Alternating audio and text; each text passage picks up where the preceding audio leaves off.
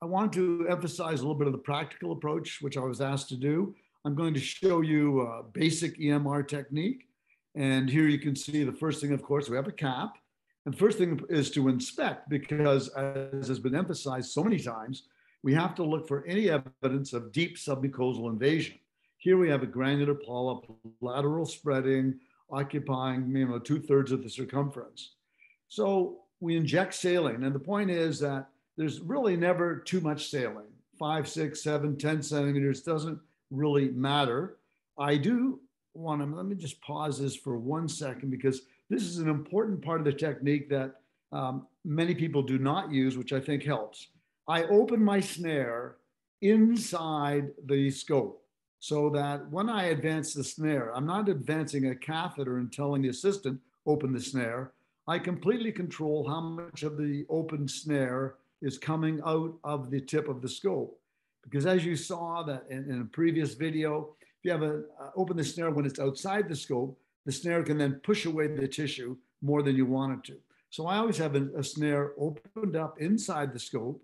And then it's very important, you want that clear margin. So when we inject our solution with the methylene blue, you'll see that the snare tip is carefully placed beyond the margin as much as we can. This could be even a little bit more than that. So we'll go through here. And in large polyps, they're often challenging. You say to yourself, God, where do I begin? The fellows always say, where do you start? I start where I can see a clear edge and know that I can get a clear margin. It's very difficult sometimes to get that clear margin. You can see some residual tissue on the margin that we saw a moment ago, but I'm going to go away and sequentially always take part of the snare either on the normal mucosa or the cut section, because I want to get a continuity of resection in very large polyps.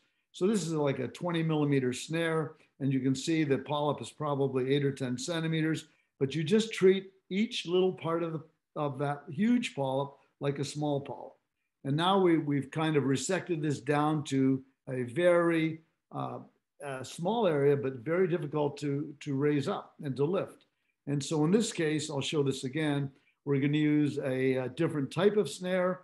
This is called a histolock. It's from Steris. I have no commercial advantage or no relationship with this, but I think it does add an advantage. I'll show you in a moment to get those non-adherent parts. Now, I'm going to show you something else here, and I'll show you on the next slide. And I know John Anderson and I have had a private conversation about whether this is safe. This is what I call the hot avulsion technique.